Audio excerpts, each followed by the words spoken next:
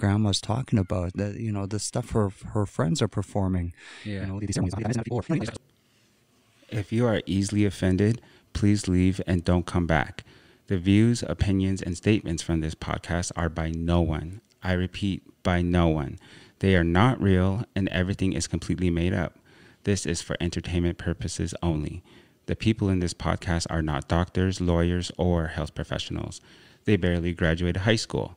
It's not that serious. Enjoy the show and have a nice day. Welcome to another episode of Vernon's podcast, brought to you by me, Vernon Smith. I'm coming to you from, well, I'm not going to disclose my location. Today's another special episode. I was really, it's kind of just, you can call this, I guess, like a, let's say, a crossover, I guess. I did his shit. He's coming to do mine, thankfully. Yeah. So without further ado, sir, would you want to introduce yourself? Okay. For those that don't know who I am Lawrence Nayally, and I hail from Pitsaki First Nations, which is Wrigley. It's the Highway 1. It's the end of the all-season road. And that's where I'm from. My parents are Boniface and Dora Nayally. They were an elderly couple from the community that I was blessed enough to be raised by. So those are my paternal grandparents. My father is Frederick Nayally. He passed in a plane crash in '84, so I never really got a chance to know him. My mother is from Delaney, and her name is, or her maiden name is Mary Jane Bitsidia. So okay. that to give you a sense, that's who I am. That's where I'm from. Yeah. Okay, and he's also a host on Trails End with Yeah. CBC Radio 1. So, how is that? What's that like? Radio, like this format, I guess, for the CBC, they are a national corporation. Huge.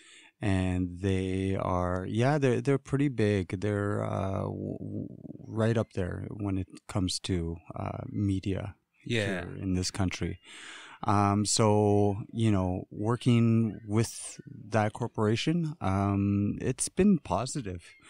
There's as you get into any role, there are challenges and there's learning curves and what have you. And I feel like having done 14 years within this industry, I can kind of say, I've learned a thing or two, but I'm still learning. I'm still fairly young, and I'm just blessed, really, and thankful for people that took a chance on little me from Wrigley. Yeah.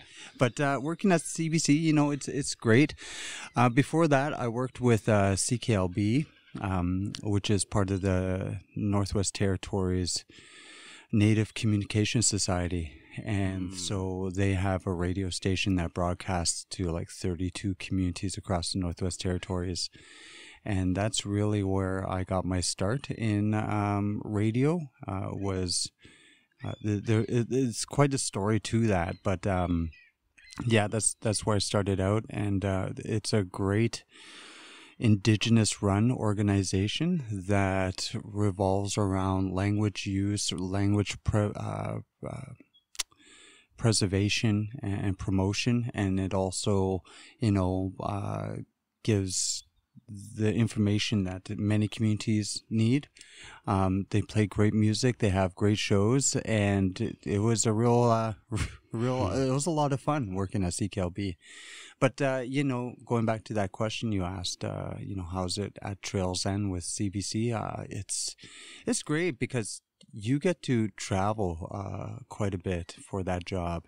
And one of the things I've grown to love so much is sitting with somebody, sometimes you barely know, you've just met them, but sitting with them and for them to be able to share their stories with you, that is such a privilege. It's such a great honor, and when I was first starting out, I just thought, okay, well, I'm just talking to people, just asking simple questions and what have you.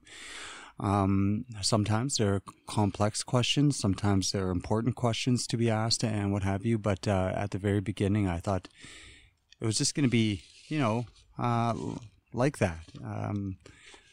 But you go long enough in this sort of a career, you start to learn that stories do matter. People and their time is valuable. You don't want to be wasting it. And you learn a great deal. That's I think one of the main draws for me is you're always learning. Yeah. Every single day. Along the way, you pick up little pieces of what people had to share, their advices, and then you say, oh, that sounded good. I'm going to see if I can practice that in my own life. Oh, you know what I mean? And so that's kind of what I like doing. And really, storytelling has been around since we first started out as a civilization, as a people. Sharing stories through Gondi, your words, your living words, your breathing words, has been around for a very long time. People meet each other way out in the trail, and they'll sit down and they'll exchange stories where they've been, what they've seen, the animals they've hunted, the good, hunting and harvesting areas and what have you. So I just find that something like this just is natural. Yeah. Yeah. So is this something that you've always wanted to do, or did you just like jump into it and see what it was like and how it felt? Okay, so that's an interesting story. So when I was in Wrigley, I worked for the Pitsaki First Nations for a number of years. I worked in communications, and I seen how effective, if you can take information and summarize it in a way that's understandable to people. Yeah. You keep them informed, and you make sure everybody feels involved. That's so important. You make sure everybody feels involved, like they're part of this, because they are, right? Yeah. Whenever it comes to self-determination or seeking our independence from, the federal or territorial government, and trying to carve out a path that'll, see us designing our own futures. Yeah. You can achieve, visions if you communicate them well enough. So I was working with the band office, and, it was great, working for your people, being of service to others is, from what my grandfather shared with me, it's like one of the top honors you can have, right? Yeah. Not being a selfish person, not just working for you. If you can somehow find value in helping others, that feeds the spirit, right? It makes you feel good. So, I felt good working for my First Nations. And then, I met the love of my life and brought her home. And it just kind of blossomed from there. To Wrigley? Yeah, to Wrigley. And then, we found out we're having a baby, and she wanted to move back over here. And I just asked if I wanted to come. And I thought, so our minds are designed to protect us from any danger, right? Yeah. So they say you got about 5 seconds to really think about the leap you're about to take, if you know what I mean. Okay, yeah. You know what I mean? Yeah. After 5 seconds, your brain just shuts you down and tells you, no, you're not doing that. It's too risky. It's going to hurt you. So you have those 5 seconds to really think, okay, I'm going to do it, and you do it. And so when she asked, if I wanted to come over here, I thought those 5 seconds, I was like, yeah, sure, why not? Without even thinking about planning forward, you know what I mean? Because I came here with nothing, no idea what was going to happen, where I was going to end up. All I knew was that there was a baby that was about to be born, and I felt in my heart they needed a father to be there, right, along with a mother. And if things didn't work out and we separated, I would still make an effort to make it work, right, because it really takes two. And so I said yeah, and I was helping coordinate a gathering, and there was hand games and whatnot, and I was doing that, and she had already given birth, and I was like 2-3 days late. And how old were you? I want to say 23, 24. When you had your first kid? Yeah, okay. Yeah. I was about 24, yeah. Oh, okay. And so, I told my work, this is my last event that I'm going to be helping out with. I'm moving to Yellowknife. Because you were 3 days late? Yeah, okay. And I got to get out of here. And I believe that was a Saturday or Sunday. And I had like, $1,400 that, they paid me, and I cashed that. And, some of it went for gas. And the rest I knew I had to go for food and diapers and clothing and all of that. So I was like, okay. So came here. Just jumped right into it. We were staying at my spouse's parents. Yeah. And it was interesting. When you first become a father, you really have to take into account that it's not about you anymore. That hopefully that's your mindset. Yeah. It's like it really isn't about your journey anymore. Like it somewhat kind of is, but I mean, you have a responsibility now. You have to bring up this young person, and you have to make it work, right? Yeah. So from there, just ended up getting, work here and there, and not really no thought to what I wanted to do here. I do know this though. When I was younger, I always had this vision in my mind. Of the parent you're going to be? Like, no, I'm sorry, go ahead. Of the things I wanted to do, how I see myself carrying myself out into my adult years. I knew I was going to do something, that was going to be great or good, and that it was going to be fulfilling for me. Yeah. I don't know what that was when I was younger, but I believed it. And the whole attitude and idea of, putting your, everything into something and kind of nurturing, this manifestation that you want to see become a reality. Yeah.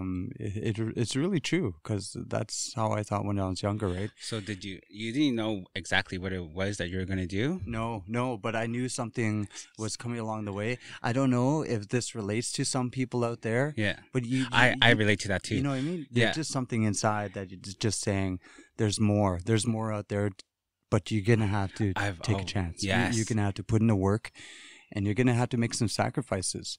And so I thought, okay, well, I never really fit into. Yeah. You know what I mean? I was always kind of like, the energy of the room changes when I walk in. Oh, yeah. You know what I mean? Yeah. I don't know if that's out of respect or fear or whatever. It doesn't matter. Like, who's this guy? Yeah. That's great, though. I think that reason for that alone, that's probably why, like, you need that in your profession so that people can listen to you, pay attention to you. Yeah. Yeah. So it's with that alone, do you think that, let's say, because like me myself, I'm better of like an introvert. Yeah. So like, do you feel like that kind of attracts like too much attention, where like sometimes you're just like, want to like, don't want the eyes and ears on you or something? Sometimes I tell myself that, sometimes like, oh, I don't want this, I don't want to be doing that, or stretch myself out too thin. But most of the times I just roll with whatever I feel is right. Yeah. And I go by that, right? I've always done that throughout my life. Yeah. But going back to, what I was saying about the journey to finding out what I wanted to do, where I was going to end up. So I do those jobs. I'm at ALS Laboratories here in Yellowknife. They crush rock, and great people over there as well. And, I'm working there, and I'm just like, this is just another paycheck so I can put, food on the table and help out with the baby and what have you. Yeah, it's like a stepping stone. Yeah, but I had aspirations. Like, I wanted to do bigger, cooler things. Yeah. You know what I mean? Yeah. I wanted to make good use of this one life that I have, and enjoy it. Because I it's kind of pushed onto you through media when you're growing up.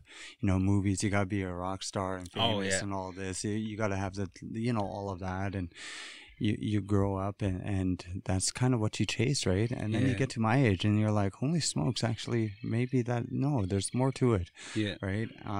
But yeah, I was working that job and, like I mentioned earlier, I was brought up by my grandparents, and my grandfather would say, "Asinya go dejinde akonte chinta zonfananeti akonde ko akon kwandi eyalit ashi notsi metson hainti." Right? What does that mean? And what he said was, if you ever have in your life, if it becomes very difficult, something's really hard for you. Now go deji, if something's hard for you, go in the bush by yourself, make a fire, feed that fire and sing a prayer song and to Creator and ask for help, and maybe they'll help you. And so I was at ALS, and this was a Friday. I thought about that, because it's not like I was having a hard time, but at the same time, it kind of felt like that because, we were staying with her parents and we had moved out of there because at that time I was already on my own for the longest time. And so, kind of wanted our own space. And so you need a little bit of a better job. So I took my grandfather's advice. I went not far from down here and, I did exactly as he asked, made the fire, fed the fire. And then, I just said, very plainly, do you mind? Yeah, go for it. Okay. I just said, I need help. Can you help me out a little bit?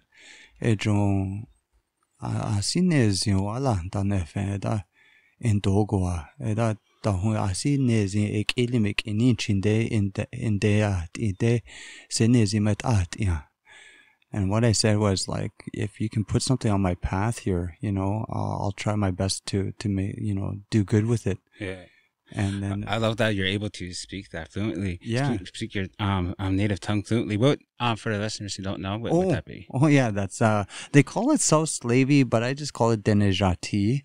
I find Slavey is such a it's a worn out term to describe a beautiful people. What was that term? South Slavey. Yeah, there's South Slavey, North Slavey, and it's I guess people are used to it, but I'm just like I'm past that. You know what I mean? Like so, it's just Denejati or Dechoyati, whatever. But it's the dialect that I grew up from around. Yeah, and that's where our community is. We had Fort Simpson, which was a major gathering place long ago for our people, all right, and still is. But we had people from over there, and then we had people from the, Satu area, Satugut, and so it was really an interesting blend of languages in our community, because then you had, the people of the lowlands, you have the people of the mountains, people of the river, people of the lakes, and you had a different clan system. You know what I mean? Okay. You had different clans, and then they kind of amalgamated into one when Treaty 11 was taken up here in the north. About that. You know what I mean? And after those treaties were signed, that's when all the other clans kind of came in and, occupied the current communities that you see today. So that's kind of like a snapshot overview of my language dialect. It was mainly my grandparents that spoke in our house, right? But my grandmother was from the Fish Lake area. My father's, family are from the Blackwater and the mountain people. So their phonetic sounds are a little bit more different. Like there's a lot of PH in there. Like, Fort Simpson, they say th. Like for stars, us, we say fe. Oh, okay. So a slight little difference, not too bad. What's unique about languages, is that a language will stay the same up to about 900 people. And then naturally, the language will just switch dialects. Oh, okay. It'll create a new language for it to survive. Yeah, what I mean? Because you have to change to survive, eh? Yeah. Adapt. So that's my language, and so that's what I had done, during that time, and then It's crazy. I believed that something good was going to happen. And then 3 days, that was a Sunday, I did that. Sunday, Monday, Tuesday, Wednesday. Wednesday rolled around. It was afternoon. I get this call on my cell phone. It's like 3 o'clock. And it's this guy, Amos Scott, right? I know the name. I've seen him at the assemblies when I was a kid. And he was always carrying around a camera. I thought, the big tall guy from this way, recording it. Maybe it was for APTN, I don't know.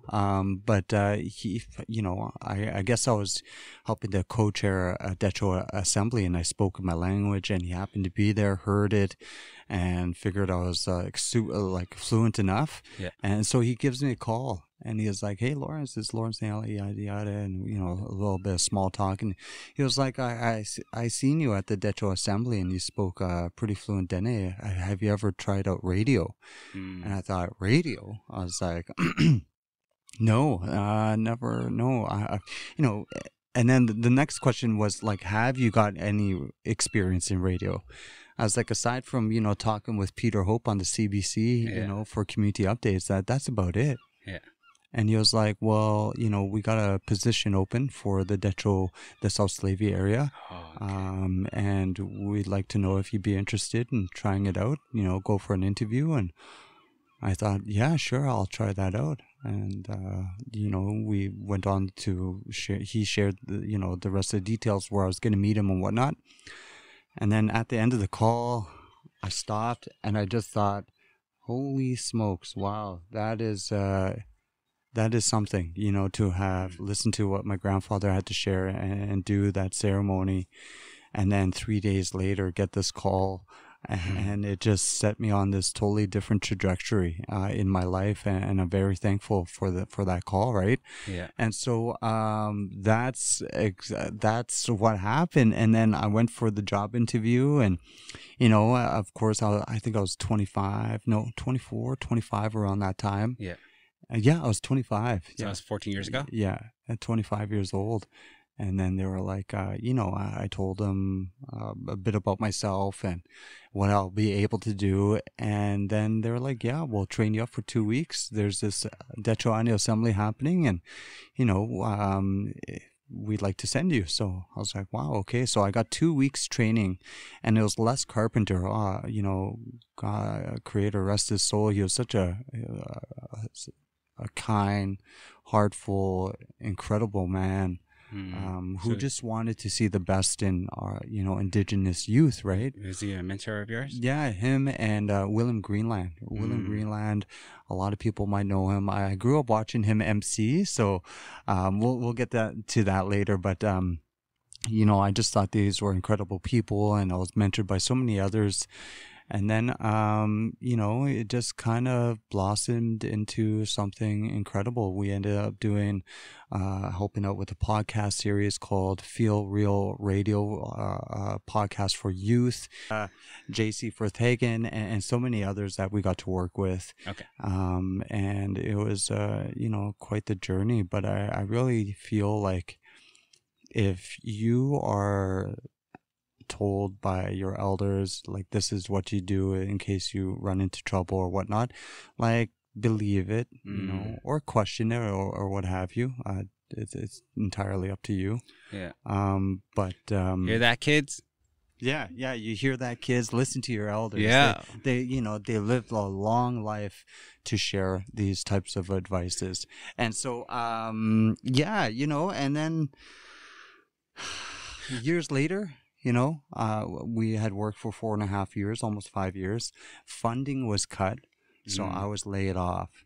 And that I want to call that the dark period in my life. That's kind of where I fell into depression, right? Talking about mental health, especially among young Indigenous men, it exists. It's hard to describe it. It's such a down moment for any person, I think. Yeah. That goes through depression. It's life sucking. At the time, did you know that that's what it was? Yeah, I knew it.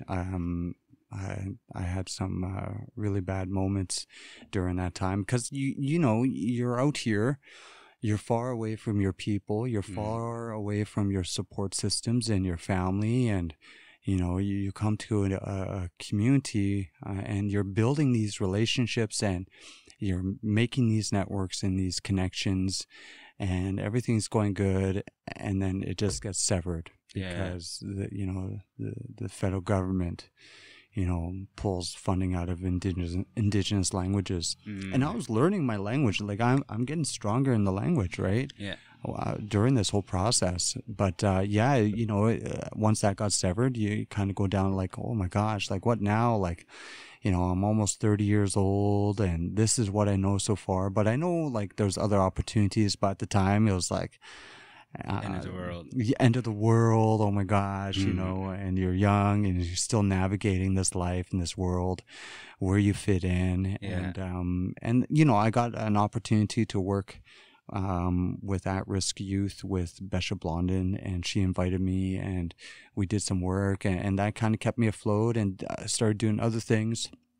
And then got rehired back that summer. Yeah. Right. And then it wasn't the same. You know, it's just that uncertainty, that feeling whether this is going to happen again. Yeah. How can I better prepare myself if in the event of that, right? So it was kind of like survival mode for me, and I didn't like that. Like I like just not having to worry about any of that, right? So your insecurity is, especially job insecurity, you know, it gets heightened. Yeah. So for me, that's kind of where I was. I didn't like it. So I did the thing again, you know, what my grandfather said. Yeah. Go in the bush, make a fire, feed fire, and use your drum, sing the songs, ask for help, and see where it goes from there. And I did that again. I said, you know, I'm not happy where I'm at, so if you can help me out again, that'd be great. And then I get this message on Facebook from Marlene Grooms, who is a Denisotene language announcer. Incredible, talented, very, very great to work with. She's like my older sister. Oh, okay. She, you know, she was already at the CBC, asked me to apply, and I was like, they're not going to hire me. You know? Like, I'm just a small town kid from Wrigley, and that's a big platform too. And I kind of like, at the moment, I doubted myself. Yeah. But then, like what I said earlier, you have those 5 seconds, right? And I thought, you know what? I'll never find out unless I try. And if I don't get picked, what, you know, that's not the end of the world. Yeah. Right. I'm at that point in my life at that, you know, in that section. And, I was like, and if I do great, and if I fail, then I'll learn from that and I'll prove on that. Right. Yeah. And so, I tried it out. And what's crazy is, I wrote up my resume, my cover letter, was going to submit it via internet. Right. And then the job was taken down, and I thought, okay, this is a sign. Yeah. Right. And then, I told my friend Marlene, and she was like, don't be silly, just bring it in.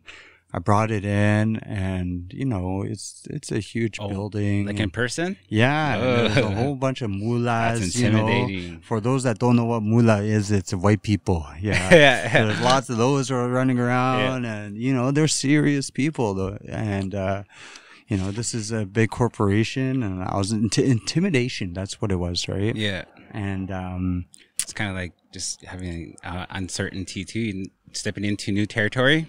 It's stepping into new territory, but it's also like when you've always been surrounded by your own people. Yeah. Work-wise. Yeah. You know what I mean?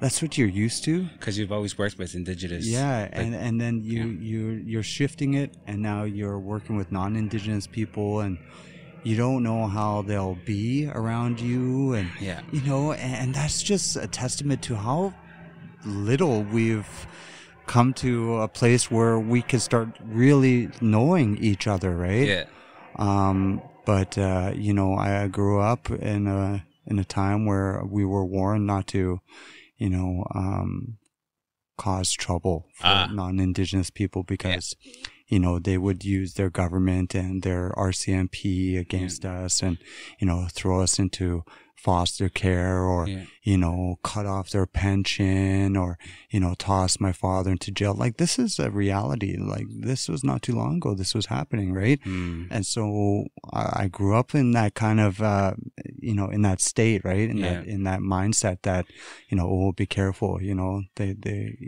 there's a lot that happen that make us react in this way, that make us, be a certain way, right? Yeah. And so you going into a major field of work that, is like that. And then once you get in, you're like, okay, well, they're just like us. Damn. They have similar stories and they have similar struggles. They just say things like, let's skedaddle. Skedaddle or whatever. Like, but they're cool. They're cool.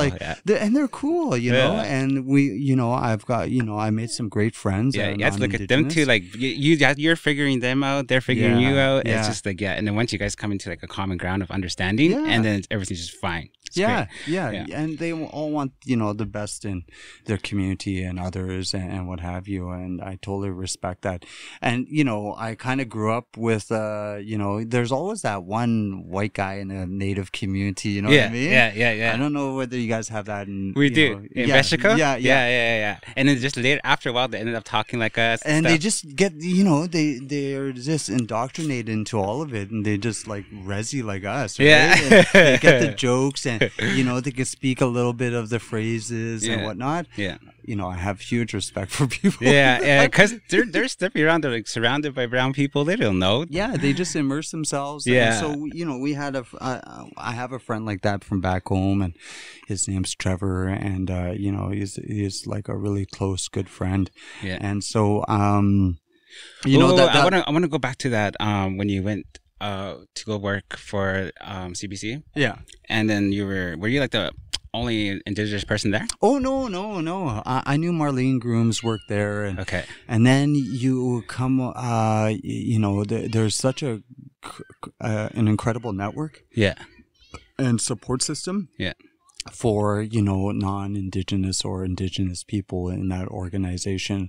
And you're connected with different producers, associate producers, hosts, and whatnot, indigenous hosts from across the country. Yeah. Right. And so that was great to see. And then,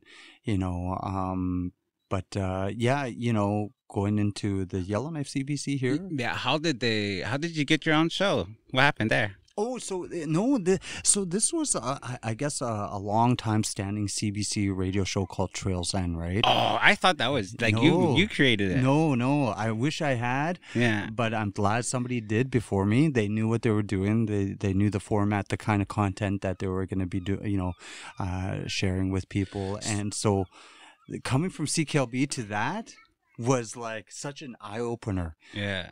It's like just a bigger audience. It wasn't. It doesn't. Well, when you're talking like this, it doesn't feel like there's a huge audience. Oh yeah. But the reality is that there are people that watch, and they watch what you say, right? Your voice is really powerful too. It's powerful, and that's what my grandfather always taught me growing up, right? It could hurt people, and it also can lift people up. So it's up to you, right? And the environment that you're in, which kind of dictates what you'll say with this, whether with emotion, with heart, with spirit, with malintent, or whatever, right? Do you ever find yourself, since you're like aware of that, since that your voice carries weight, do you ever find yourself kind of being like really like second guessing yourself and stuff before you say things like I know like you got to be for me it's just about being mindful. Okay, and then what about like, do you find yourself kind of like going against your beliefs and what you think just to kind of please the listener? No, not really. I share my beliefs. I share who I am, right? Very openly, because that's who I am. Yeah, right? like what if you say like, because you work for a big company, right? And then they're like, hey, you have to do this, cover this, and then if you don't want to do it, then what do you like? Oh, you can protest and say, no, I don't feel comfortable doing that. And they'll accommodate that, right? Oh, okay. Or if it's a very, emotional thing that, you have to cover, you could not, right? I think we're at a point in time where we're allowed to do that. Yeah. We're allowed to say no. But I was excited when we connected, Yeah. when we reached out, and then I was just like, holy fuck, yeah, that show. And I went to go check and everything. I was like, this is insane. I was so happy to see, like, go to do whatever you want. And then it was just like, I can't believe I couldn't believe you even reached out, and I couldn't believe you wanted me on the show.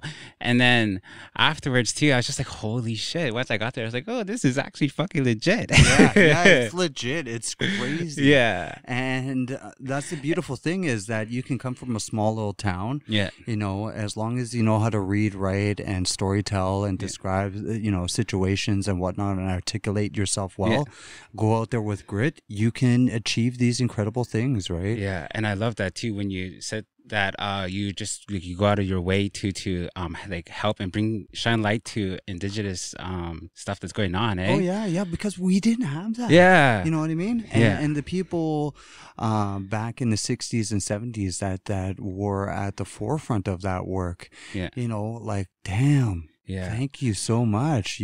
Thank you for going through what you had to go through to give us, a chance to be open with our voices. Yeah. Right? To stand up for ourselves. Yeah. Because we're subjugated to quite a bit. Yeah. Of abuses when it comes to residential schools and whatnot. And, I feel like that had to happen. Right? I was, like, so thankful too, but the reason why it's because, like, you could have just been like, no, you know what I mean? Like, that's I don't interview that fucking kid, you know what I mean? But then you weren't. You're so, like, with your open arms, and because it's just like, because some people, they could, like, be, like, competitive, you know what I mean? And then you just, like, kind of say, here, no, you put your arm around me and stuff. So that was fucking awesome. So because there's fuck, we can all eat. There's food, lots of money, lots of shit to go around. You know what I mean? Yeah, that's right. That's so true. Lots of opportunities for everybody. And for me, really, where that comes from is just from the people I surrounded myself with growing up, right? That's how my grandparents were. Yeah. They respected everybody, and they made sure, people felt welcome and loved and appreciated, and that your time with me is valuable. Like, I really value the time I'm spending with you. I want to hear what you have to say, what you've been through and whatnot, and help you if I can in some whatever way that might be, right? Yeah. So that's kind of the environment I always grew up around. Yeah. And you really look at it too. I think that it's right now is fucking a perfect time for, like, creators or anybody who wants to be, like, in the creative space, because there's so much ground to conquer. Everybody can do there's, like, space for everybody who has, like, their own little niche thing. And because it's just wide open for the taking, nobody's out here. No. You know what I mean? Yeah. So it's exciting, and I can't wait, because I know that it's gonna happen, and I'll, like, just jump right on it and get them on my show too and stuff. I'm so excited to collaborate with people. And have some more things on the way too. Shit, it's I love it. Well, that's kind of part of the reason why I volunteered. When you were like, oh, you gotta come on the show. When we're interviewing you. And I thought about that, and I was like, I'd really like to see this podcast take off. Of course, like, I had ideas of podcasts I want to do myself. Like, it's just a form of storytelling, and people are interested in stuff that other people have to share, and their experiences they can learn from, hopefully. But the sky's the limit, and the only limitation for anybody is yourself, right? You're the one that says, oh, I can't do this. Oh, you're the one that says, oh, I can't do that. I don't know this, or I don't know that.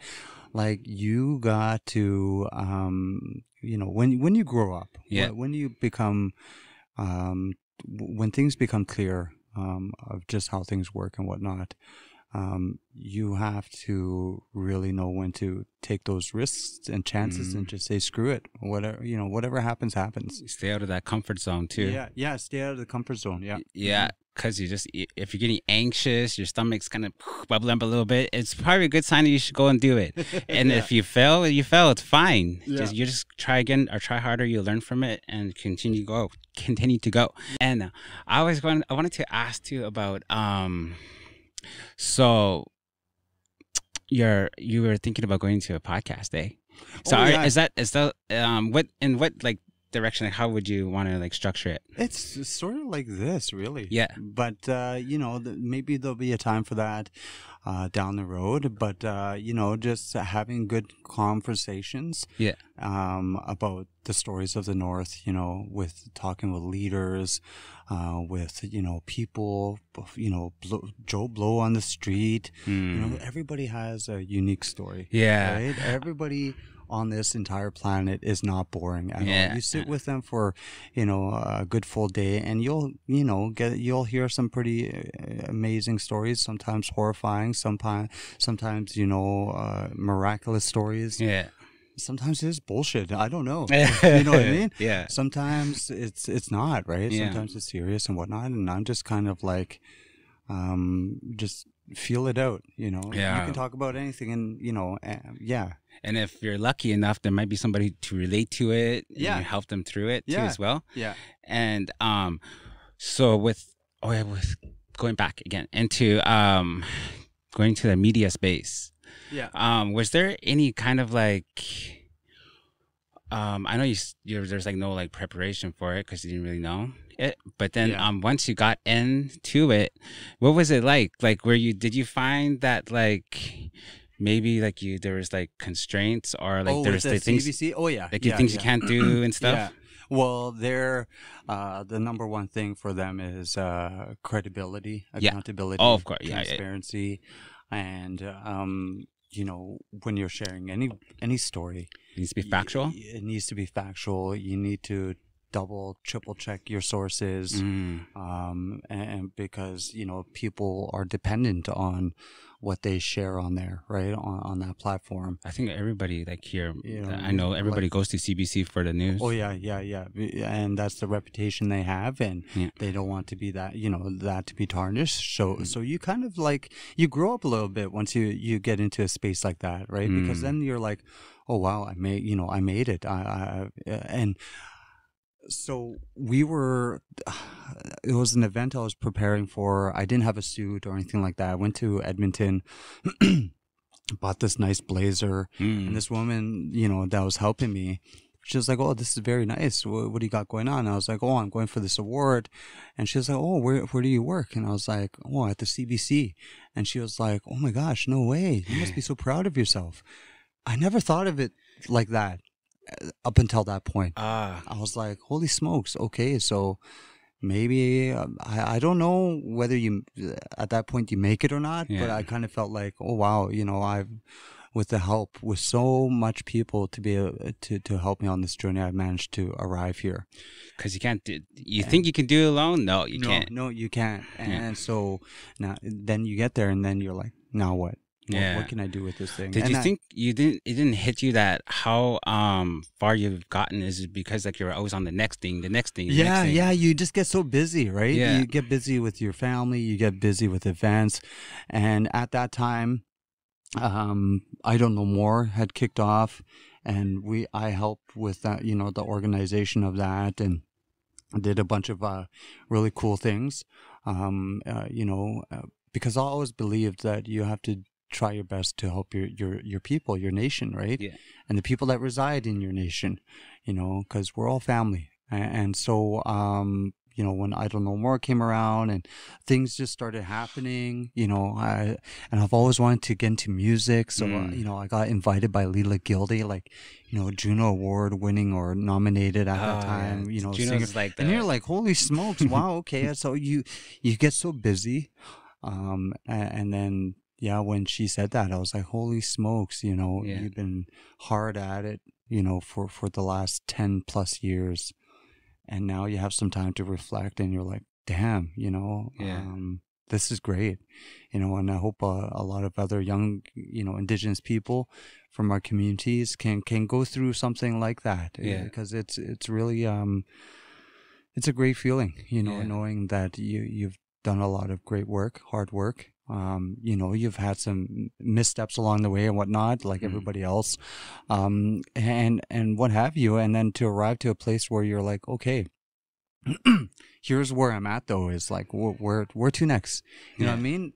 I don't know whether it's a human thing to always want to venture out and see what else is over the horizon, but I'm that person. Right? Yeah. I'm like that too. And I really become kind of selfish in a way where I'm like, you know, you can rest here, you can wait here, you can turn back. I want to see what's over there. You know, and then because you're so like that, you know, you can make mistakes and you can forget about things that are important. And then you look back and you're like, holy smokes, I better slow down. Yeah, I heard that too. When you're like that, when you're always like on to the next thing and you're always wondering what's over that mountain over there, and you sometimes you become like unhappy with where you are. Because you always want more and more and more. Yeah. And so like now I'm at a place where I'm just like, I'm okay with everything. Yeah. You know, I don't want anymore. I don't need anymore. You know, I'm still young, thankfully.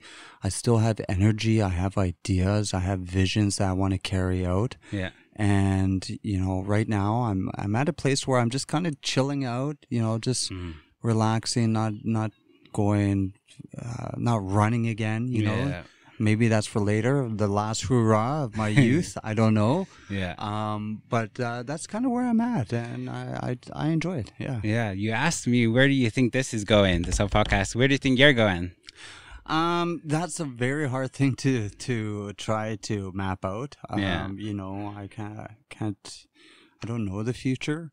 Yeah. But you know, I'm open to whatever is out there. Yeah, a book. You know, people have asked me about that. Some people, you know, want to see me in leadership role. Yeah. Like I got asked last year to sit as the interim Grand Chief of the Detroit First Nations, right? But then I turned that down because they required an answer right away. Oh, okay. And I was like, do I stop my career? Right? And do I jump into a different seat? Yeah. Or do I just, you know, pause it for now and look at it again down the road? So I paused it. And then I thought, you know, something better is, like I always have these feelings, you know what I mean? Like something's coming, something great is coming. Yeah. And so at that moment when I said no, that's what I said. And me and my buddy, my colleague Graham was there. And then I was like, yeah, maybe something else better will come along the way. And then not too long after that, I get this call. You want to go to Rome? Do you want to go be, you know, a cultural performer for the delegates over there to, you know, lift up their spirits during the hard times that they're going to be having these conversations with Pope Francis? Performing in what kind of performance? In Rome, like the Dene prayer song. Like there's a group of us that I was like drums and stuff. Yeah, drumming, chant and storytelling, and so I got asked to be a part of that, and I tell you, that was an incredible, profound moment. And there's videos of me dancing behind the drummers, or in front of them, behind the delegates. Like that was one of those moments where you're just so proud to know that there was people that fought very hard to keep on, you know, to keep protection of our songs, our ceremony, our belief system, and all of these things that make us Dene, you know, that make us the people of this land. I was in that moment, I was like, I'm so thankful for the, you know, these things that they tried so hard to rip out of us. That it's still here, right? And that we still have this beautiful land, you know, and the sufficient amount of water and resources to sustain our nations. And so, you know, there was a lot going on at that time. But anyways, so that's one example. Another one, there's a territorial election coming up. Some people want me to run for MLA and, you know, and what have you. And so there's all the... Did you ever give that some thought? To be honest, that's kind of where I wanted to be when I was younger. So my grandfather, George Nayally, was the chief, and because of this, my grandfather had my grandmother, who was that was her husband. She had intimate knowledge of how, you know, he conducted his work as a leader, you know, because what he knew was passed down from his parents and their parents, and they didn't go to these residential schools.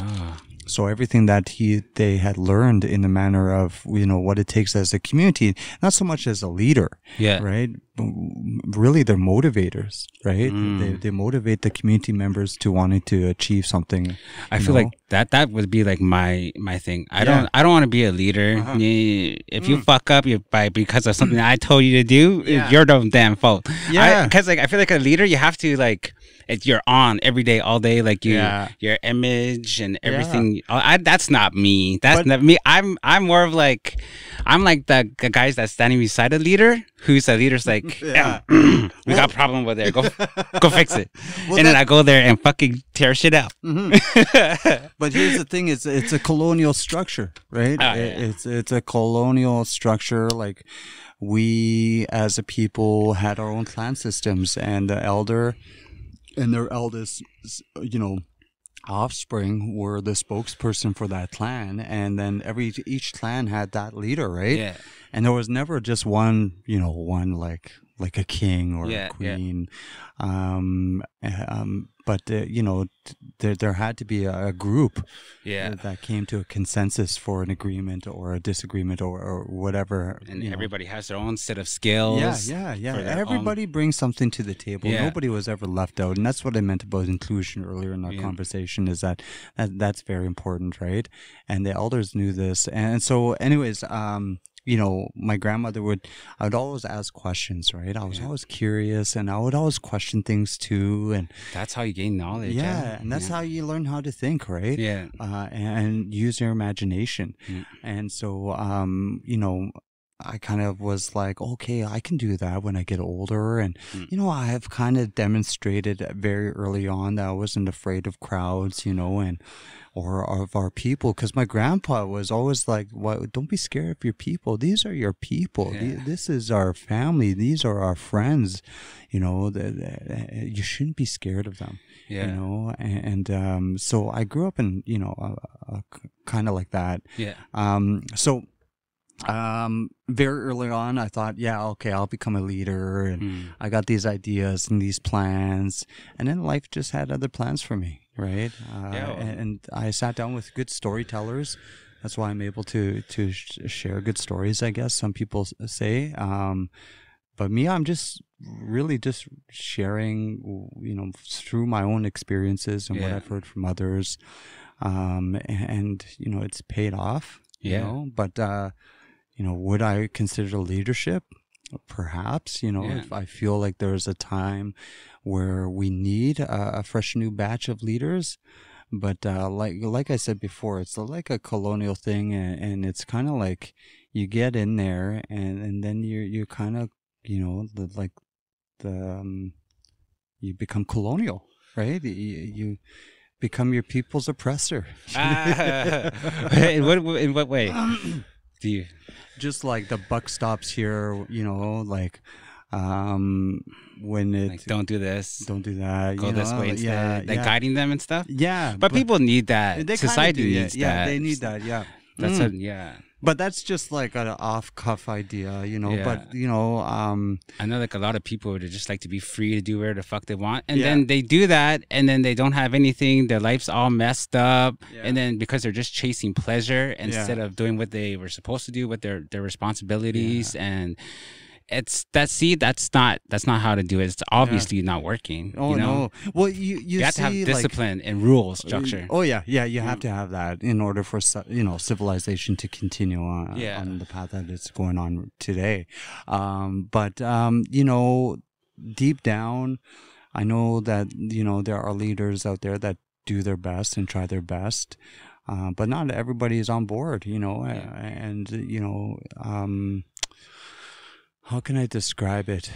I think it was Joan Jack. She's a lawyer. She described it. It might be her or somebody else, First Nations lawyer, or a scholar or somebody. They described leaders and leadership and communities like a giant canoe. This is the best analogy I can think of, is that you want everybody to see this vision that you have, this goal that you're trying to get to, and you're in the front. Guiding your people, helping your people to get to that vision, to get to that goal.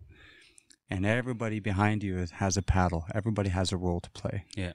But as soon as, the information or decisions or what have you get scrambled, people get, don't see that vision with the collective. They're stopping, and then they're asking questions, which is reasonable. But, that's normal. Yeah. But once you have one disruptor disrupting everybody else, soon everybody stop paddling. Yeah. And now you're going backwards. Yeah, going in circles too. You know what I mean? Yeah. And that was the whole purpose of the clan system. Is so each clan was informed by their clan leader, right? They would bring whatever information was shared at this gathering, and then they would figure it out amongst their clan whether they were for it or against it. Yeah, and that's what's important. They would form a consensus, right? Yeah, to be vocal about what you think too with your leaders. Like let them go to those meetings, those council meetings, because those are for the public. Yeah, go there, express yourself, let them know how you're feeling, because like those thoughts of we're not going in the right direction, that's normal. But then you have to express it. You can just don't go and complain about it. Or complain about it online. Yeah. You see a lot of that shit. Yeah. And it's fine too. But then online too, like people take that as like facts from people's posts on Facebook. Yeah. It's like, maybe you might like see it and you might agree with it, but then do your own research every time. Do the face to face. Yes. Yeah, that's the best thing. Leadership maybe down the road. I don't know. I can't even tell you if we'll wake up tomorrow. You know what I mean? Yeah. Aren't you a little young for that though? Just for kind of. But that's one aspiration I've always wanted to. Be the youngest one? To check it out. No, not to be the youngest leader or anything like that. Like I have no ambition to be the best or. I just want to be able to do things that'll benefit, everybody. Yeah. You know what I mean? I come from a household where that was the belief is whatever big game you have, you shared it, right? Yeah. You were kind, you were respectful, and what have you. Yeah. Don't keep it to yourself. Yeah. Don't keep it to yourself. Like you have the formula. You have the formula. Share it. Yeah, exactly. I grew up very different from a lot of my peers. I grew up in a very different household. For me, I can because there was only ever me, with my grandparents. But my grandparents, an only child kind of a thing. Yeah, my grandparents mothered me with love, support, and were just there 110% all of the way. Right. I know there's, even when I got into trouble, they try to hide me. Me too. You know what I mean? I feel like that's an indigenous parent thing. No, my kids didn't do it. Go in the back. Go in the bush. Yeah. And then they go and ask questions. The cop comes and they're like, "No, he was here the whole time." Yeah. So I grew up in a very loving home, but outside of that, I also got to experience, quite tragically, all of the things that, our parents had gone through when it comes to residential schools, that, that stuff that came back to our communities, right? Because, and it was very difficult, for a lot of our people out there watching this. You go into any community, any indigenous community, and you'll see the dysfunction that's there that was created by the system that tried to eradicate us, right? That cultural genocide, through the form of residential school and the racist government policy that was just in place not too long ago. Yeah. Right. And so I don't like this too. Like people say who are not indigenous, they say things like, "Oh, like why do they always talk about it? Why do they always bring it up? Why is this always a thing?" It's because it's important that we all remember it and recognize it and shine light onto it so it doesn't happen again. Yeah. And if you want to look at it that way, then we can flip this around and be like, "Oh, what about you? Like, what Remembrance Day, Clover Day, whatever that is. When you guys remember all the people who died for you at the war, let us remember ours too and give them the time and the attention and the light that they deserve." Oh yeah, definitely. Yeah. It's important. And so I grew up in outside of the home, kind of exposed to a lot of that. But then I like to focus on, there's a lot of bullshit that happens growing up indigenous. You know, there's a lot of, and it's still happening to this day. But you know, I like to focus on also the good things. You know, that still hung on. You know, through this. You can go. Oh, through this tumultuous time, right? Yeah. And that was, you know, our belief system, the way, the stories that were shared by, you know, my grandmother were just incredible. Yeah. You know, like pre-colonial, you know, how things were, how we conducted ourselves, how there was so much respect and love for one another and all of that.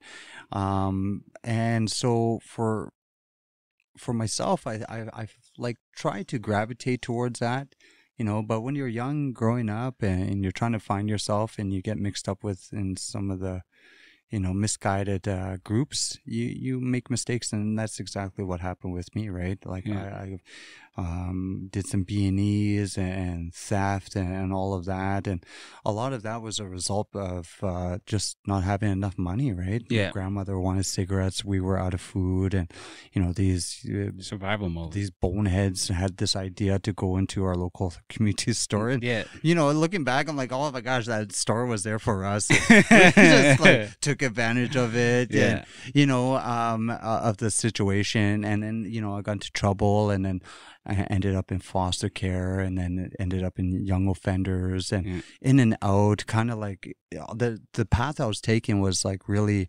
becoming a career criminal, right?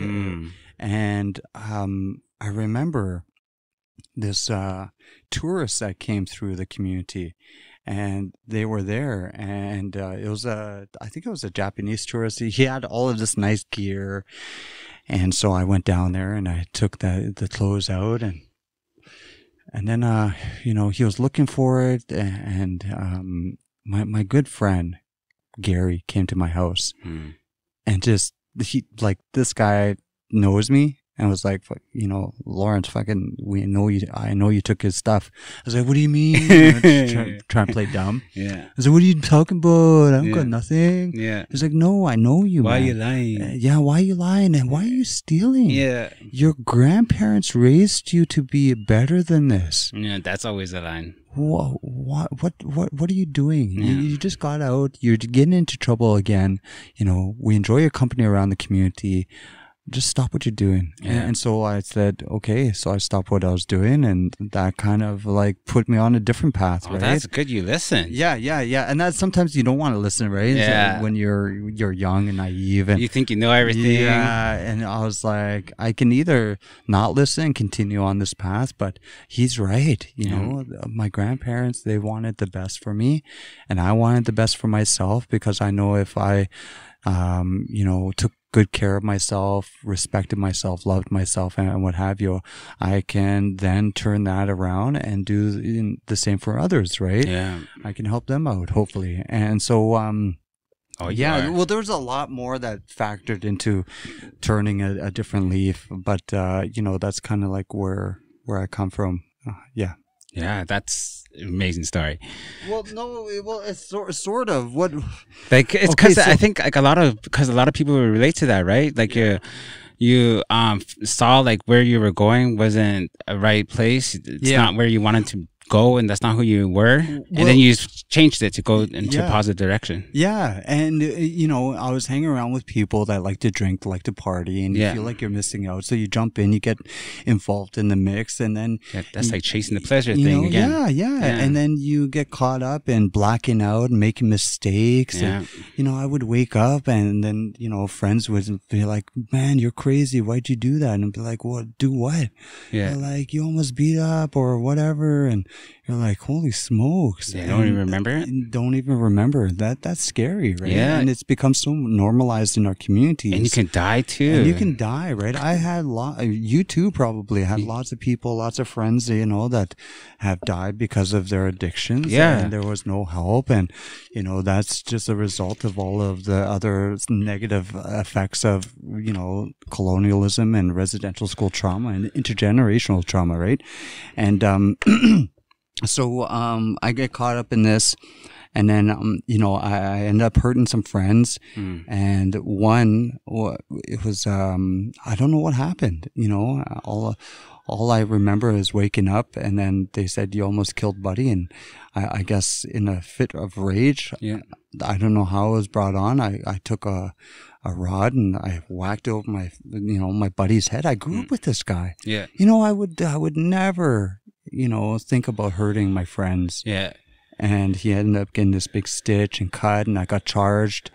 And I thought about that. And then, we went down to the neighboring community down the river, and I partied there, and I got charged, and I was still continuing on. Yeah.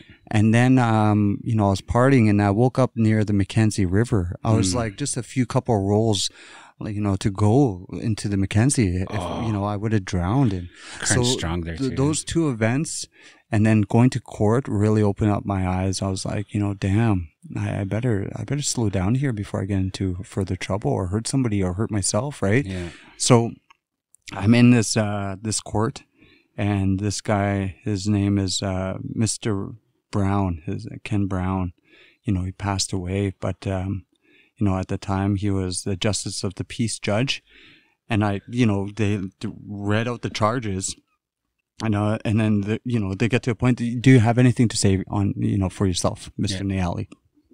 And I told him, this is not me. I grew up in a very loving, caring home that was culturally enriched, full of language, laughter. I just made some poor decisions, and I'm staying away from the alcohol, and I'm going to get my life back into order. I'm going to take care of my grandparents while they're still here, and I'm going to find work, and that's what's going to happen. This guy heard what I said and said, I want to call for a break, a recess. And then everybody is like taking their little breaks, but he is by the exit door, and he waves me over. He's like, Lawrence, come. So, okay, step outside, and he hands me a cigarette. I was like, yeah, I'm out of cigarette, having smoke. And it was like, it was the evening, so that sun was just nice. And, he's having a cigarette, and he looks to me, he's like, hey. I was like, yeah. He was like, I want you to do something for me. I was like, okay. He was like, I'm going to drop all of these charges. My whole heart just sank right there. I was like, yeah. It's like, I'm going to drop all these charges, but I want you to promise me something. And I was like, okay. So I want you to promise me that you're going to do something with your life, and you're going to stop hanging around with all these boneheads. And you're going to do, what you said you're going to do, take care of your grandparents and just turn your life around. Here's the chance. I'm going to drop these charges. Here's your chance. So just make me that promise. And do you find that, I know earlier in the interview you said that when you go walk in the room, the energy atmosphere changes and stuff. And do you feel like during your whole life, like people like always gave you chances, or like they always like try to like guide you and tell you what to stop, and you think that that's because they saw something in you? Probably. I call them my angels. Yeah. Without them, I wouldn't be able to be where I'm sitting today, right? Yeah. If you find that too, listeners too, if you find that people are constantly on your ass, they're doing it for reasons, because they see potential in you that you don't even see yourself at that moment. You just have to take it with stride, and just take it like they're trying to help you because they see something in you. Yeah, and it's not because they don't like you or anything like that. Most times they just want to see you do good in life. Yeah. That's the main thing, with older adults. And I'm at that stage where I wanted to see the same thing among many of our people, right? And so he took that chance on me, and I said, yeah, I'm going to take it even further, Ken. Yeah. We'll see where this goes, but I make you this promise. I am going to do something with my life. Yeah. And then he was like, okay, went back in, dropped the charges. I went out. I kid you not, I started crying right there. I thought, holy shit. I was like, this fucking guy believes in me. he wants to see me do well. That's a lot of pressure too. At the same time, I'm like, okay, I'm not ready for that quite yet. Yeah. But then at the same time, I'm like, maybe he's right. You know, yeah, you're never ready for shit. No, you're not. Just go with, like, figure it out as you go. Yeah. And then, you know, I was fortunate enough right after that to start working with the First Nations, and then started traveling, and then I started hanging around with the older people. I've always been comfortable around elders and, you know, not old people, like old, but well, kind of, you know, a good mix. Yeah. But I've always just been comfortable around them just because, you know, they like to listen. They have some pretty good, you know, stories and advice and what have you. And so, you know, after that, I started hanging around with older adults, and, you know, I feel like they understand you too more. Yeah, probably. Yeah. And so, you know, that kind of formulated this way of how to conduct myself, right? To conduct myself with dignity, honor, and respect. Yeah. Not only for myself, but those around me, right? Yeah. And that's, you know, you grow up in a community where there was a countless amount of people and elders that would come in for your spiritual gatherings, sharing just what it is to be Dene Kelly, you know, to be a human being. You know, this is how you're supposed to be. And, you know, not until later on you look back and you're like, damn, they were right on about everything, right? And so that's kind of like where I guess you know, led me to where I am today. But yeah, just take advice from people, even if you don't think it's like the right one, but just take it in and just take it into consideration. You might need it down the road too, eh? Oh yeah. There's things that pop up years later and you're like, oh yeah, this is what he meant, or this is what she meant, or they meant, and what have you.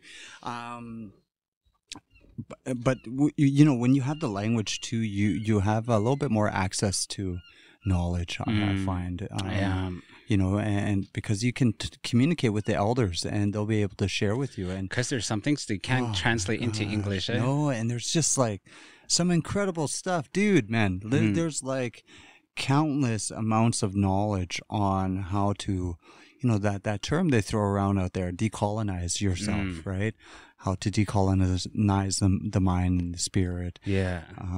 How to, you know, revitalize certain things, aspects of who we are. Yeah. There's so much. You know, when the Hay River fire happened earlier this year, the Dene Cultural Institute was threatened, and they pulled a bunch of tape and materials out. And I was chatting with an elder from the community, Pat Martel, very knowledgeable. I advise people to go, you know, search out these people in your community. They're just like an encyclopedia. Yeah.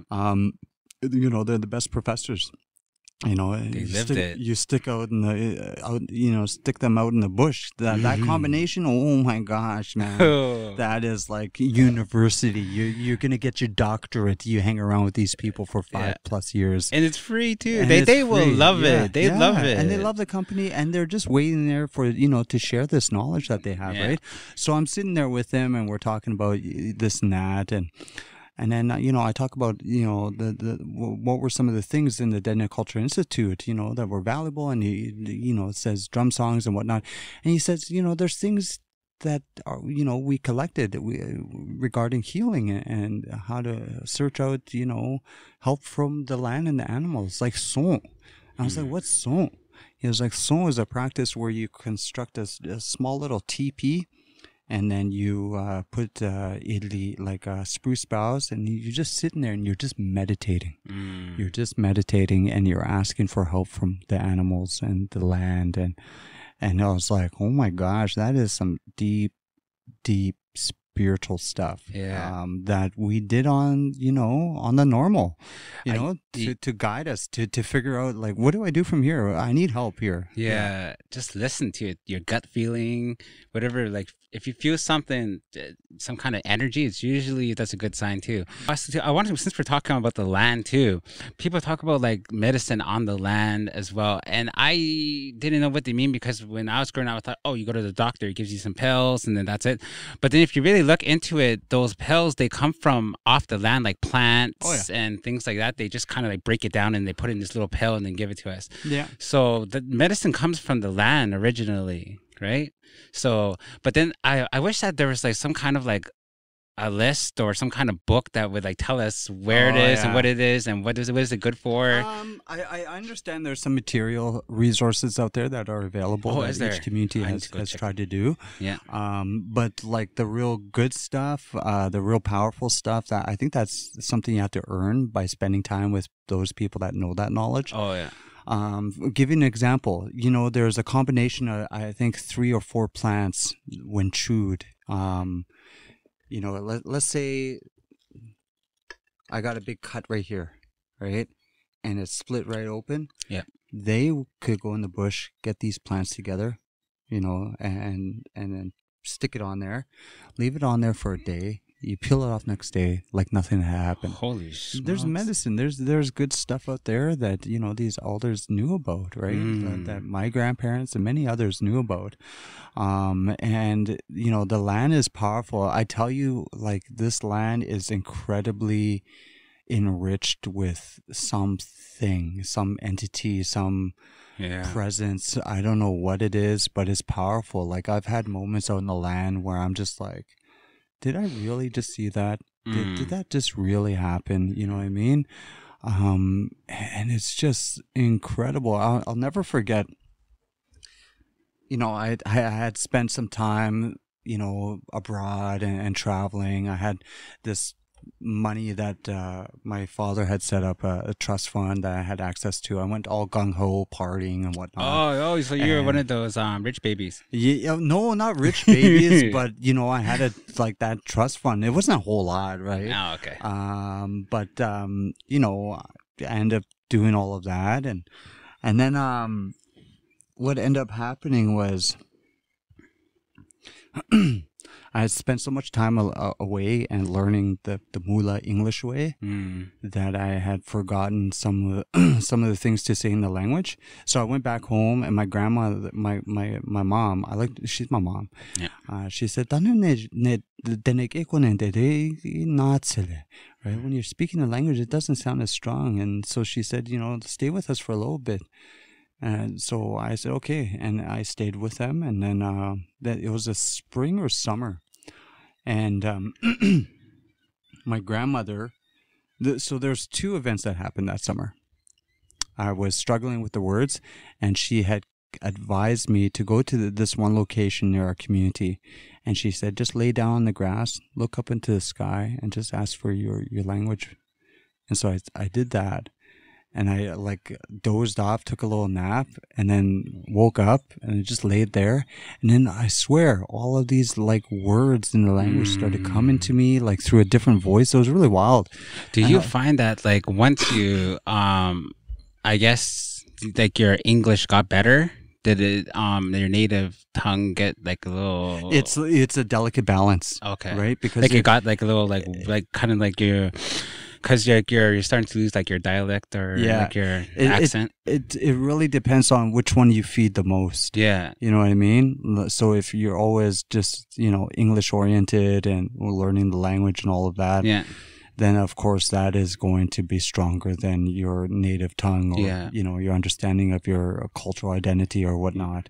But if you feed them both, you know, a good amount and strike that balance, you can be strong in both, right? Be strong like 2 people pretty much.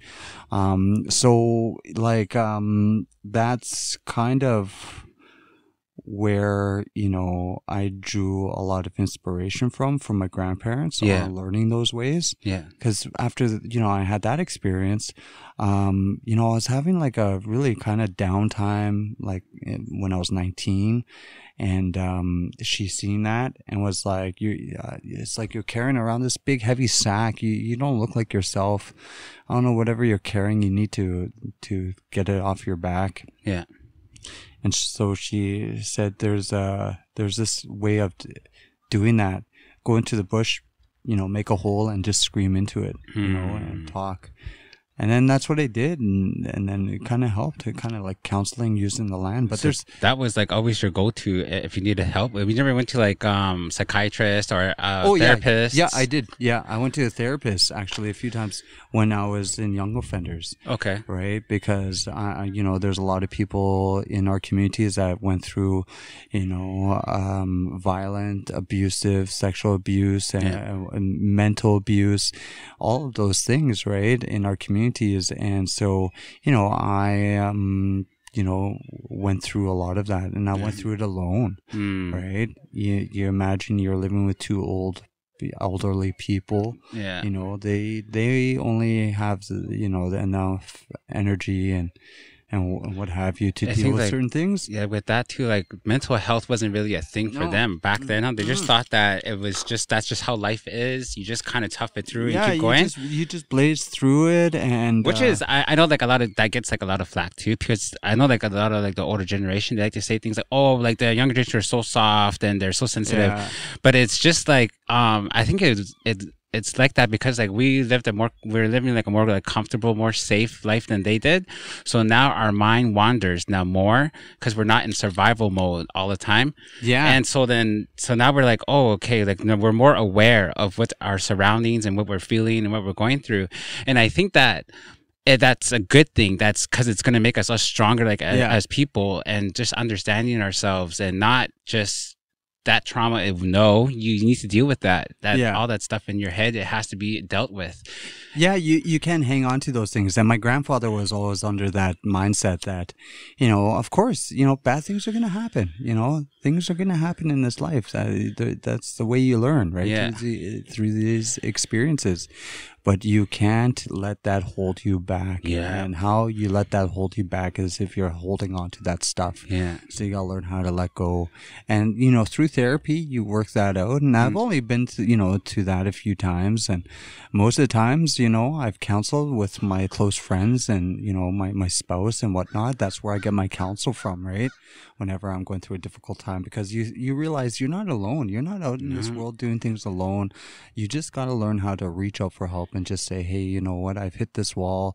I need help. I need serious help. And there's people out there that really care and love you and, want to see you doing good. And they'll spend their energy and their time to helping you out, I know like everybody, like we always think that we're like unique and we're completely different than everybody else, that our story is just only ours. It's like, no, once you tell it, you're going to be surprised how much people will relate to you, and they'll like have some advice, or maybe they have a friend who went through a similar thing. And it's just about like being together as one and being connected to your community around you, and helping each other, and just that's how we all grow in the end. And the thing too is when you hit your 30s and you're looking back and you start to realize why so many of those, like our parents and their parents were so like rocks, no emotion and whatnot. It's because of like what happened to them. That was just recently. Yeah. And for them to be able to raise families. Yeah. Holy smokes. They were like babies that, too. Yeah, they were babies having babies. That takes strength, right? Because sometimes I hear people saying, they never shared that story with us. Well, for me, it's like, why would they? That's going to bring you down, and I don't think they want to do that. They want to ensure that you're safe, that you're loved, that you're comfortable, that you don't ever have to deal with the type of shit that they had to go through, because that's some hardcore stuff. Yeah. And so be good to your parents. Be good to be good, be respectful, love your parents, take time for them, because they're not here forever, right? Yeah. And for me, I'm thankful I spent a lot of time with my grandparents, but then there was a part of me that also wanted to know who my mom was. I wanted to know who my dad was. Because you were in a foster system. Well, it wasn't really foster. Like living with my grandparents, they were like my mom and dad, right? But that, growing up, that's who I thought they were. But then I found out that actually I had a mother and I had a father and I had these siblings. So you grow up kind of like, well, where are they? You know what I mean? And later on, I met up with them. And you know what's crazy? It was the first time I met my mother. I was in young offenders. I was locked up, secure custody for I think 6 months, 9 months. And you know, she like came in, and I was like, out of all the times, why now? Like, and she just came in to say, you know, I heard that you were in here. Your dad wouldn't have never wanted you to be in here. I don't know why you're getting into trouble, but you should listen to your mom and your grandma and grandpa, and, you know, stop getting into trouble. In my mind, I thought, I kind of like was a little bit hurt. You know what I mean? Like, after what, 14, 15 years, now you show up and now you want to give me a little bit of guidance. Like, where were you? Like, you know, why'd you just give me up so easily, right? But then, you know, you realize that it was my grandmother that really wanted one of us. And so I just accepted that, you know, at that time. And I never get mad for too long, like, you know, and I realized, I was like, okay, so she did it out of love. Had she had seen me when I was growing up, real young, she probably would have took me back, and I probably would have missed out on the things that needed to be passed on to me through my grandparents. Like traditions, you know, and cultures and stuff. So now that I'm older, I'm like, everything that had happened to me needed to happen in order for me to, you know, see the vision that I have for myself, right? And being present. And being present, because if you can't just think about the past, it's already happened. And my grandpa was always, he was such a chill guy. You know, when shit hit the fan, he'd be like, just calm down, don't panic, we're gonna figure this out. You know what I mean? Or just let it be, you know, let it be, whatever. You know, it's none of our business. Once it becomes your business, then sure, focus your energy on solving, you know, that problem or what have you. My grandmother was different, you know, and she was a go-getter. She wanted things done, and she wanted things done a certain way, and you're to respect that. And so, you know, having him also, you know, very on the, you know, religious side, believing in the Bible and what have you.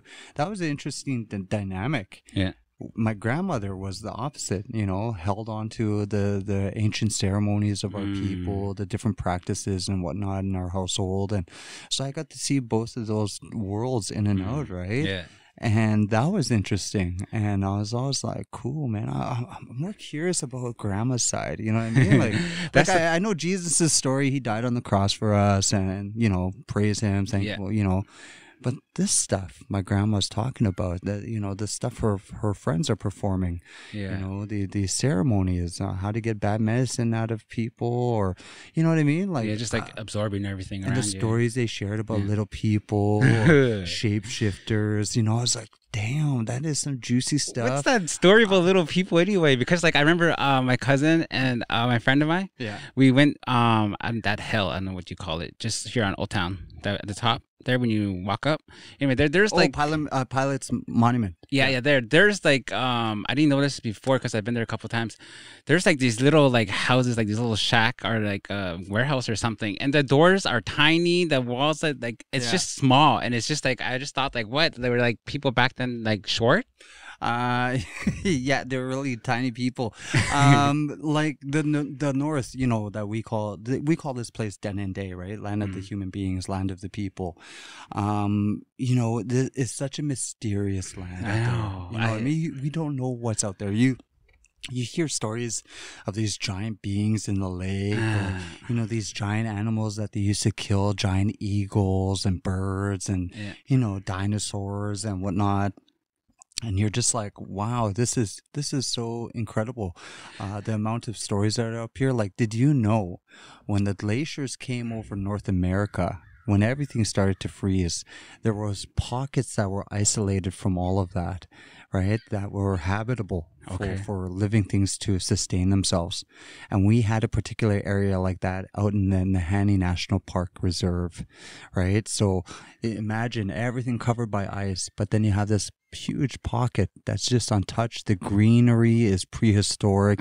You have animals, maybe mammoths running in there, caribou. You know, everything is evolving slowly. And then you have our people kind of mingling in there, surviving, holding it out until everything melts, and then everything melts, and then they spring out from there. We're survivors. And we're survivors, right?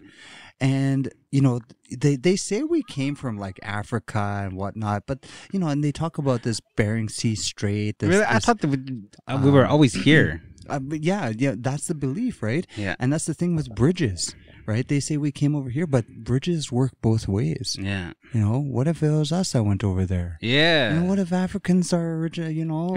We could be here all day. Yeah. But that's another episode. Yeah. That's another episode. And that's the thing too with that too. Like you can turn on like the Discovery Channel, the History Channel, and then you can know like what Egypt did like thousands of years. Yeah. We need that for us. Oh yeah. Well, you know the big thing, right? But I mean, like, you know, the world we're living in today is very interesting. Yeah. And there's just, and I've said this before, is the North is so underexplored. We don't know what is out there. Yeah. You know, for all we know, we could have pyramids up here that the people built long time ago. You know what I mean? Yeah. Maybe it's tucked under a huge growth of trees that we have, you know, in abundance.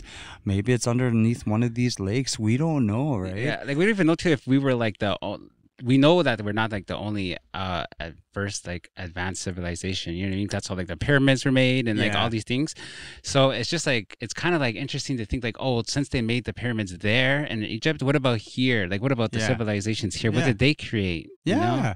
You know, and now, you know, they had these U.S. hearings on UAPs saying they're disclosing that, you know, there are UFOs and there's non-biologic, like anything could be non-biologic. Just say it, man. You know, we've been through a pandemic. We've been through a lot of nothing hardships. will fucking surprise me. And it's like, okay, what else? Like the world's supposed to end next month or whatever. Yeah. It's like, whatever, just get over and done with. Like, a fucking spaceship came and started shooting at downtown. I'm just gonna be like, yeah. You know, that's happening. Okay. When this news came out, people were like, you know, I could care less. What I'm more curious about is whether they have affordable housing on their planet or not. That is where people are at today, right? People are struggling. People are having a hard time. Too much homeless people. It's crazy. Oh my gosh. And there's so much fucking houses that are empty. Yeah. Like what the hell? Like go put these people in houses. They need a bed, comfortable, a place to like rest their heads. And take care of their families. And that's the thing too with our people is we never stayed in one place for too long, like how it is right now. This is really like an experiment. This isn't a European experiment that was brought over to kind of keep us in one place and control us so we can become consumers and whatnot. Because when you're traveling everywhere and you're moving all the time, you don't have time to buy all of these things. And they can't tax you. And carry it around. It's all about money. It's always been about money. People say things like, oh, they're all like racist and stuff. Maybe, I don't know, but it's always about money. Like I remember reading about this too somewhere that the whole like slave trade when they brought all the Africans to North America, that was about money. Like because they were like selling the slaves, and the slaves were building property. They were building all these buildings and stuff for the rich. Yeah. So it was all money based. Oh yeah. You know what I mean? Yeah. That's crazy. But I mean, you know, there's so many incredible stories up here. There's lots of medicine, lots of good people, you know, and you know, I just like it up here. It's so nice. I know it's nice and peaceful. The rest of the world is burning, and you know, it's crazy what's happening to the planet right now with the low water levels, all of this stuff happening. It's I love it. There's no mosquitoes outside right now too. That wildfire went and killed all those little fuckers. I thought nothing could kill them. I remember stepping outside my parents' house having a smoke. I was like, holy shit, this is nice. You could go have a picnic or something. Yeah. No, it's great, you know, and I'm in favor of that. You know, you go way onto the bush though. You go into the tundra. Holy smokes, those mosquitoes all suck you dry. I saw so much out there. They were saying on I saw somewhere on Facebook. They're like the mosquitoes now. They just lift up your pants and then they just go and bite you. But yeah, the land is incredible. You know, this connection we have, you know, as spirit beings, you know, having in this human experience is beyond anything. Like there's some things out there that I'm always curious about, like why did that happen or how did this happen?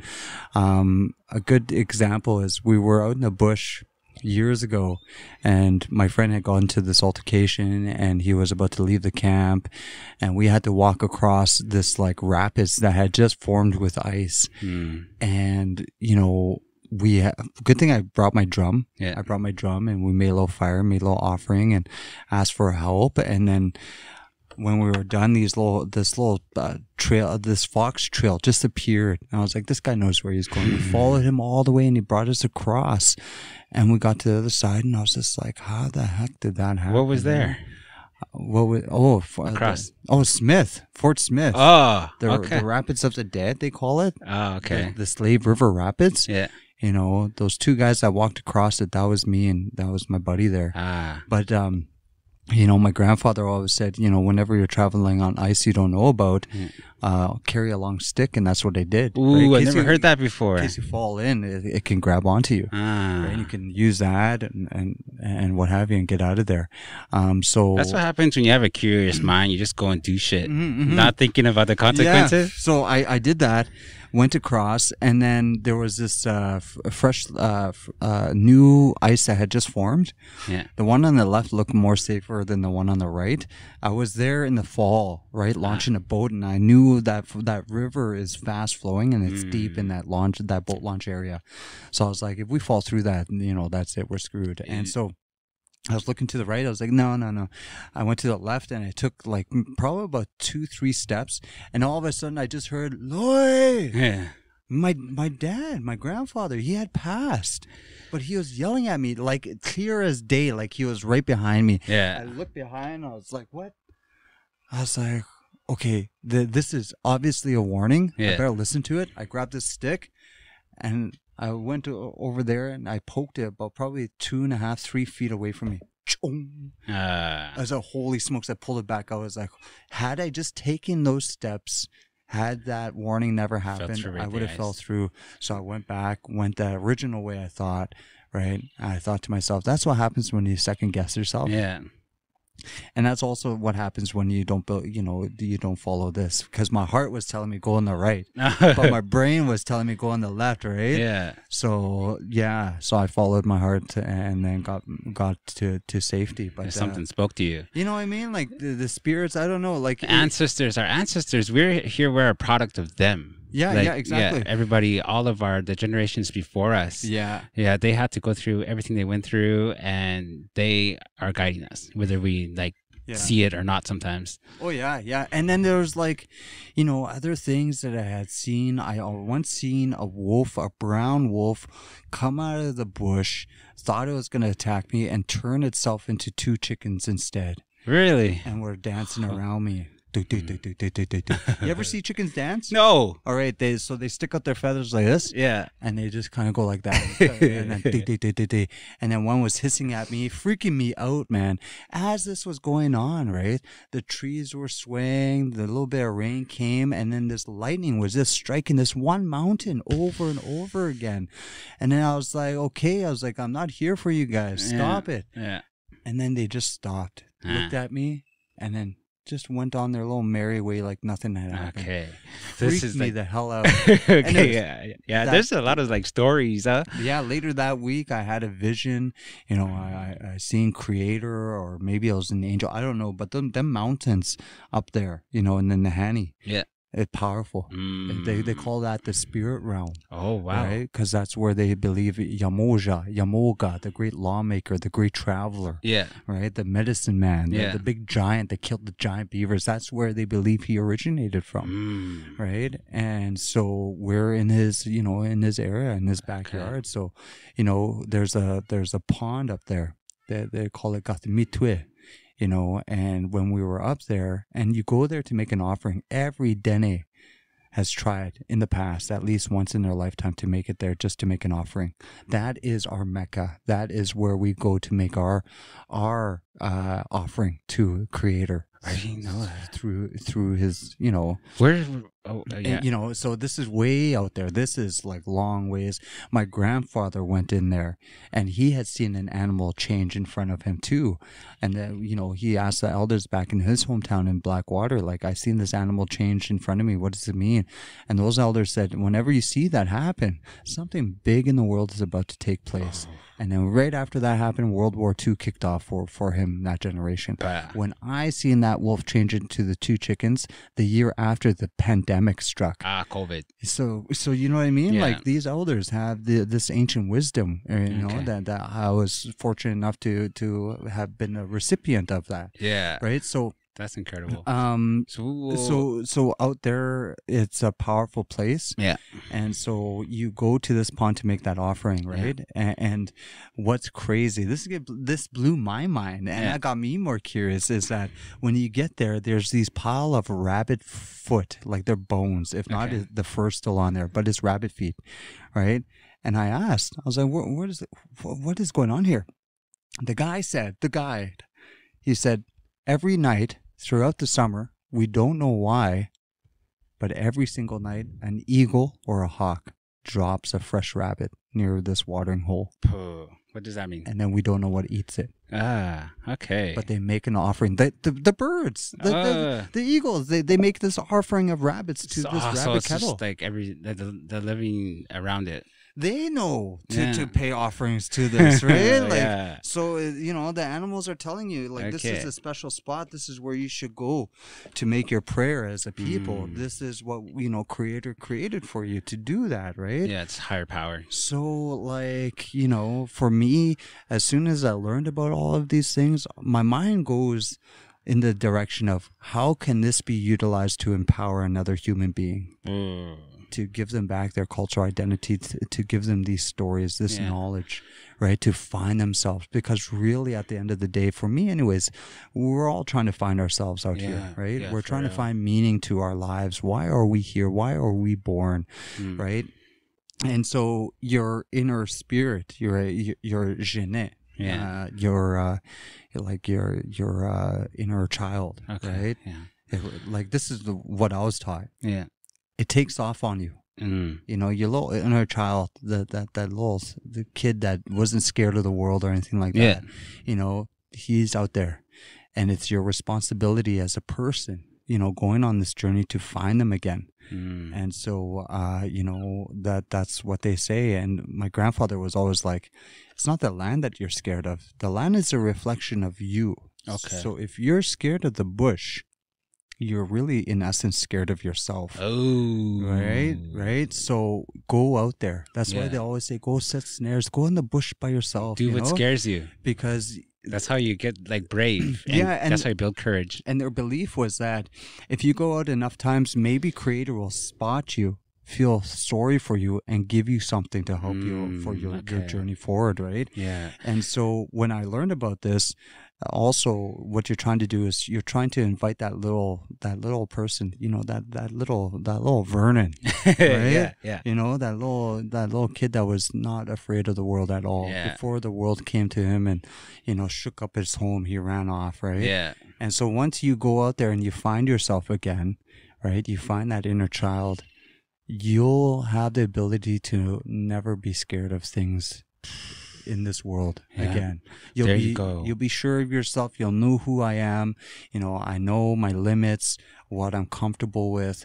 I know the vision and how to achieve it. You'll have it not figured out, but you'll just be more confident. You'll know yourself a little bit more, and just Okay. Yeah, it's pretty. Yes. On that note, yeah, we could go on and on and on, but I know you're checking out your time. You're like, holy shit, this guy ever talks last. No. Talks more than me. Because my phone might die, like the recording.